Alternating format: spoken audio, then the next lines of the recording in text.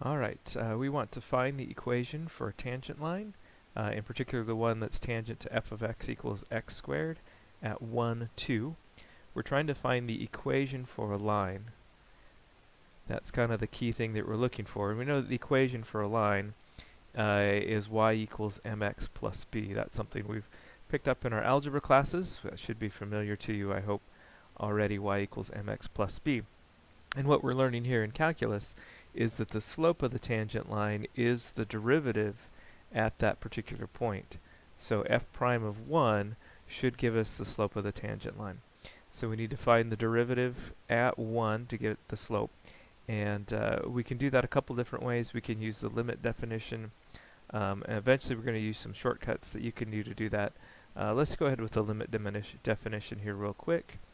So it's the limit as h goes to 0 of, we're looking at 1, so it's going to be f of 1 plus h minus f of 1 all over h. And if I split that up, that's looking at f of 1 plus h is going to be 2 times 1 plus h squared, or 2 times 1 plus 2h plus h squared. If you multiply out the 1 plus h using FOIL or the extended distributive property, we'll end up with 1 plus 2h plus h squared. And then distributing the 2 through gives us 2 plus 4h plus h squared. I also need f of 1, and that's going to be 2 times 1 squared, which would be just 2. Why did I write 1? It's going to be 2. Alright, and so to use the limit definition, I want to take the limit as h goes to 0 of 2 plus 4h plus 2h squared, and subtract 2 f of x, and divide that whole thing by h. You got to be careful with that negative sign that you got to distribute that through, but I just have a single number over there, so everything works out pretty nice.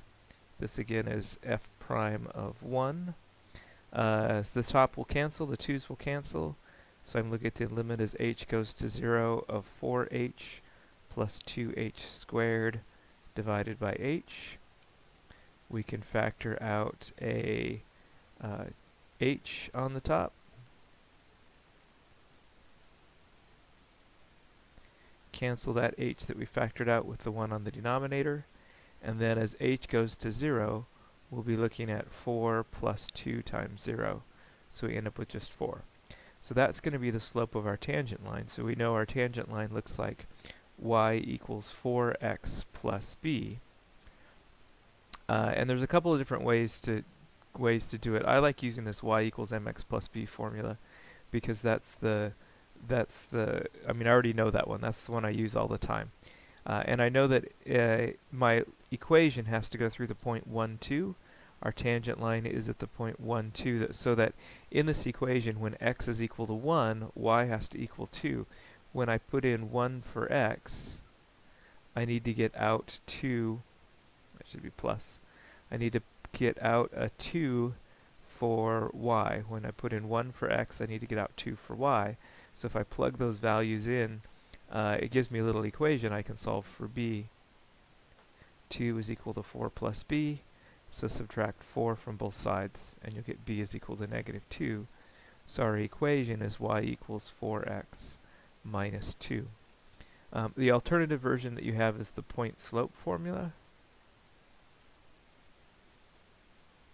It's another formula that you have to use, but with the point slope formula, you just plug in the numbers. y1 is the equation for your point. It would be a 2. M, I found previously, is going to be the derivative. It's going to be a 4 here. And x1 is the x-coordinate of the point. So you'll get y minus 2 is equal to 4 times the quantity x minus 1. And if we simplify that, distribute the 4 through the parentheses, add 2 to both sides, you get y is equal to 4x minus 2.